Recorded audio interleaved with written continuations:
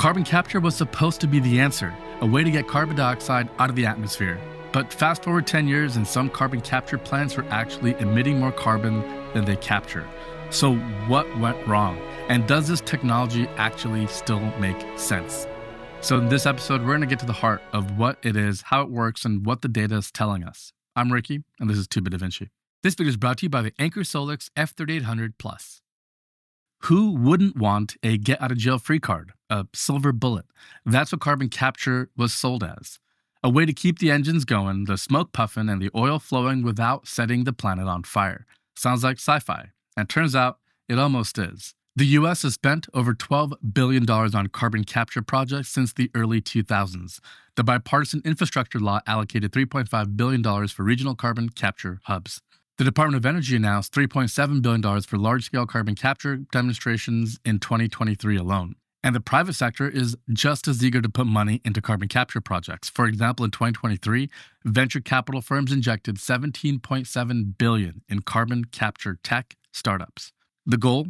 To prove that carbon can be sucked out of the air, undoing the damage we've caused or are about to cause to our atmosphere. At its core, the principles of carbon capture are simple, and it makes a lot of sense.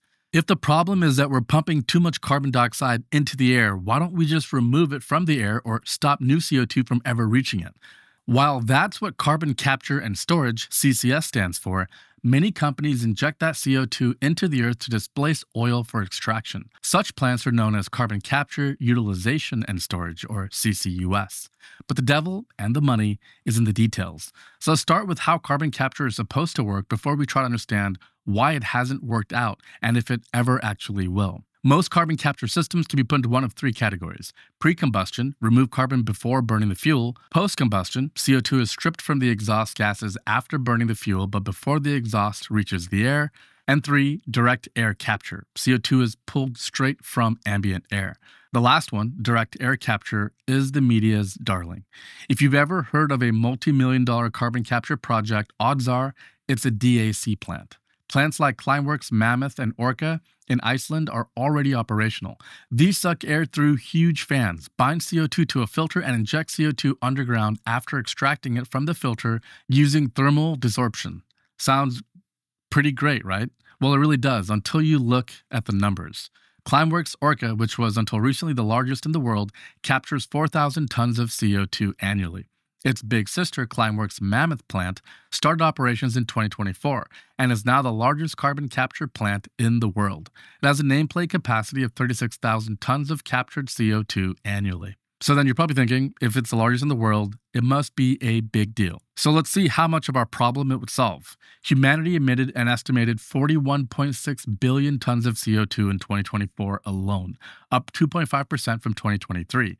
90% of that, 37.4 billion tons, came from burning fossil fuels. Now, we don't have to capture all of that because nature already does a lot of the work for us. Check out this graph on the global carbon cycle for 2023. The gray and orange arrows pointing up represent our carbon emissions, while the downward arrow represents natural carbon sinks.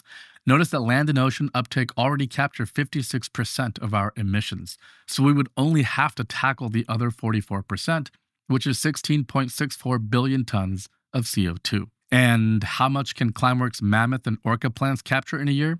40,000 tons. That's a tiny 0.00024% of global emissions. We would need almost 500,000 mammoth plants to offset 1 year of CO2 emissions. On top of that, while the U.S. National Academy of Sciences estimates that the cost of direct air capture at $100 to $600 per ton of CO2, other sources put it closer to $1,000 per ton. That's $17 trillion a year to reach net zero globally in operational cost alone. As it is now, it's a financial black hole, especially when there are solutions which can absorb CO2 at $10 to $100 per ton.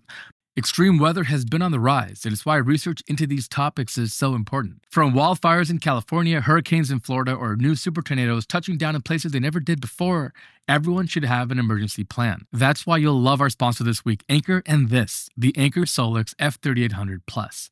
This isn't just a portable power station, it's a complete energy-independent solution. With 3.8 kilowatt hours of energy storage, you can power those critical appliances for hours, even if the power goes out. For those really long power outages, you can recharge from up to 3,200 watts of solar input, which is huge, or connect it directly to a fuel generator. This can help minimize generator runtime, conserve fuel, and with its exceptional build quality and wheels, you can roll the F3800 Plus to exactly where you need it indoors, something you can't do with a generator. Its dual voltage AC output supports 120 and 240 volt, with 6,000 watts of power output to power the really big stuff. Start with one and expand over time, up to 53.8 kilowatt hours of energy storage for your entire house. Anchor Solix Prime Day 2025 is coming, so check out my links in the description to get exclusive benefits and flash sale product information. Huge thanks to Anchor Solix and you. Now back to the show. But then I dug a little bit deeper and I found out that it's not just a financial black hole. It's also an energy black hole. Current technology requires 1 to 2 megawatt hours of energy to capture 1 ton of CO2. So you're probably thinking, how much carbon would generating 1 to 2 megawatt hours of electricity produce if we use fossil fuels? And this is what I found. Natural gas combined cycle plants, the most efficient at converting fossil fuels into electricity, emit around 0.35 tons of CO2 per megawatt hour. So you would produce 3.5 to 7 tons of CO2 to capture 1 ton of CO2 in the best case. For comparison, an ultra supercritical coal plant, the most efficient type, emits around 750 to 850 kilograms of CO2 per megawatt hour. So you're looking at producing 0.75 to 1.75 tons of carbon to capture 1 ton of carbon. Carbon capture definitely won't clean up coal, not by a long shot. And even if you use natural gas plants, you'd need almost twice the installed capacity of carbon capture plants, roughly 1 million mammoths, to make up for the extra 35 to 75% of carbon you'd produce to power them. And this is the first problem. Unless you power these exclusively with nuclear or other carbon-free energy sources like wind and solar, the energy requirements alone make the entire carbon capture concept hard to swallow. And don't forget, we live in an era where we're about to see electricity demand skyrocket because of AI, for example, and many, many more data centers. So the last thing we need is another huge energy sink.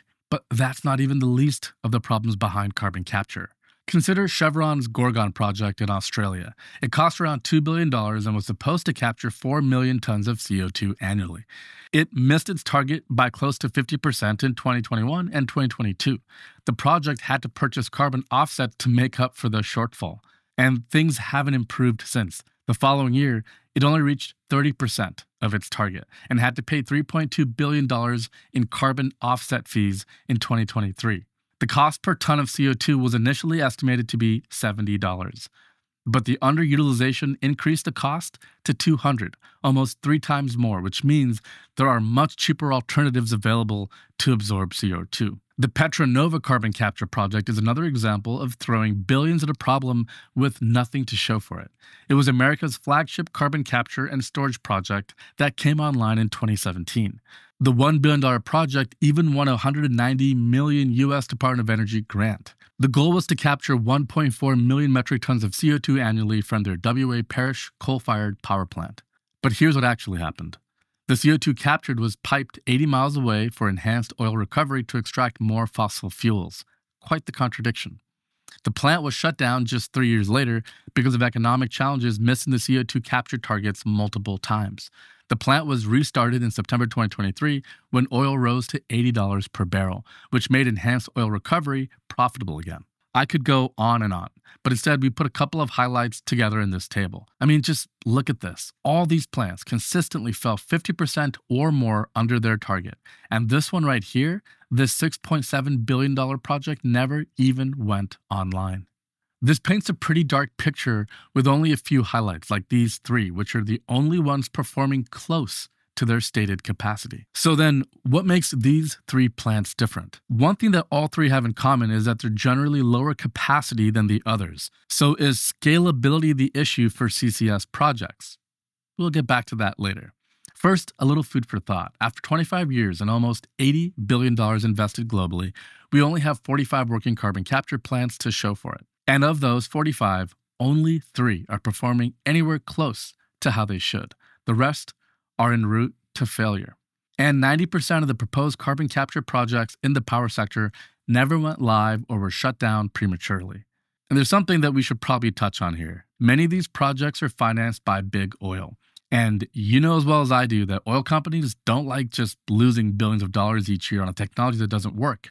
So what's their end game then? Let's look at some of these key problems with carbon capture. Let's start with the claimed theory that it's good for the planet and it'll make a difference. Well, that doesn't appear to be the case. Statista puts the share of annual CO2 emissions captured by CCS at just 0.12% in 2024. Imagine spending $12 billion on something and not being able to make even a dent of 1%. Okay, but maybe it'll pick up in the future. Well, again, the numbers say probably not. The latest report from the DNV paints the picture for the next 25 years. As things are going, we'll only be able to capture 6% of emissions by 2050 if we manage to lower global emissions from the current 41 billion tons per year by 50%. And that's a big if. If we don't, then carbon capture will only cover 3%. We're spending billions in upfront capital cost, trillions in operational cost to hardly make a dent in our carbon emissions. So how does this make any sense? It normally makes sense to follow the money. So maybe they're selling the carbon credits and making billions that way? No, that's not the case either. The most successful CCS plant in Europe spent on average $198 for every ton of captured carbon, twice the initial forecast of $105 per ton. Capturing it directly from a power plant is cheaper at $50 to $120 instead. However, carbon credits in Europe are only around 60 to 80 euros, about $70 to $93. And in the US, the 45Q tax credit gives $85 per ton, which is almost always lower than the cost. This makes most of these plants completely commercially and economically unviable, unless they do something with the carbon that adds value, which is exactly where the key lies. But before we get into that, I want to talk about my largest problem with carbon capture. It's kind of like this magical diet pill. If somebody on the TV came out and said, eat this and you'll lose weight, the problem with that is it'll build bad habits. You'll probably eat less healthy, maybe not even exercise, and hope that this miracle pill will take care of everything. This is kind of the economic climate equivalent of that. This tells people, oh, don't worry, I can just keep driving my gas car. We can keep using coal and natural gas power plants because we can just capture the carbon out of the air instead of investing actually in meaningful new technologies that are cleaner from the start. Going back to the diet example, everybody probably knows that there is no replacement for eating healthier, eating less, and exercise. Those are tried and true, age-old methods of being healthier. And whatever pill we come up with isn't going to replace that. And this also explains why it's oil companies that are investing in this, because if they could find a way to keep doing what they're doing, they'd want to. We've hinted at this already, but there's an even darker side to carbon capture. Most of the captured carbon is used to pump out more carbon in the form of oil through a technique called enhanced oil recovery, or EOR. EOR uses compressed carbon dioxide by injecting it into oil wells, pushing out the deepest crude that can't be easily extracted by traditional drilling. The result? You exchange CO2 for more carbon in the form of oil from the well. How much more? Well, 1 ton of compressed CO2 can extract 2.5 to 3 barrels of crude oil. At 0.43 tons of CO2 per barrel, this results in 1 to 1.18 tons of fresh CO2 emissions that are waiting to happen. Even if 100% of the CO2 stays in the well, that's a net 18% more CO2 in the atmosphere from every ton of carbon captured. While this makes sense for oil companies because now they have a product to sell, the value additive component we talked about earlier, it doesn't make sense from a carbon capture perspective. Remember earlier when I mentioned that the only plants that can be remotely called successful are the smaller ones, around 1 megaton of CO2 per year? That indicates that the scalability is an issue, and that kind of makes sense. These systems sit in place sucking in air, and air does circulate naturally, but as you're sucking in air, you're probably sucking in the same air over and over at some point, which means that the fans and the system is just recirculating the same cleaned air. It's not like we can put these in the sky or have big fans above them to blow fresh air. We have to rely on natural convection from the natural winds on Earth. And that doesn't bode well for the technology even further because building at scale is how you bring the cost down. So if you have to have thousands or millions of smaller systems all over the world, it becomes an impossible nightmare to try to get licensing and permitting and agreements from different governments to try to make this happen. Now, there's probably an easier way to make this happen at the site of natural gas and coal-fired power plants where the CO2 concentration is much higher. There's probably an easier way to make that happen, and maybe that makes sense. But I think the failure of carbon capture actually illustrates just how important circularity is. Here's what I mean by that. I think what this will show us is the next time a natural gas power plant is proposed, we should tell them, okay, factor the cost of the natural gas power plant and then the carbon capture system to offset that credit, and then the energy needed to power it, compare that all together in its totality against something like wind or solar or nuclear, which have none of those drawbacks. Remarkably, the unintended consequence of actually going through the process of building these carbon capture plants is it has showed us just how difficult it will be to live in an economy and a future with fossil fuels. Probably not the intent the oil companies were after, but I think this shows us that we cannot rely on the magic diet pill. We have to do what we know is right. We have to try our best to move to newer technologies that are cleaner. I made a video recently about my 4 years into my fully net zero house, where we power our house, our business, and our 2 electric cars entirely from solar and stored in batteries, and we're about 98% completely self-reliant. It is possible, and there's probably a lot we can learn from that. So like our parents probably told us, if it sounds too good to be true, it probably is.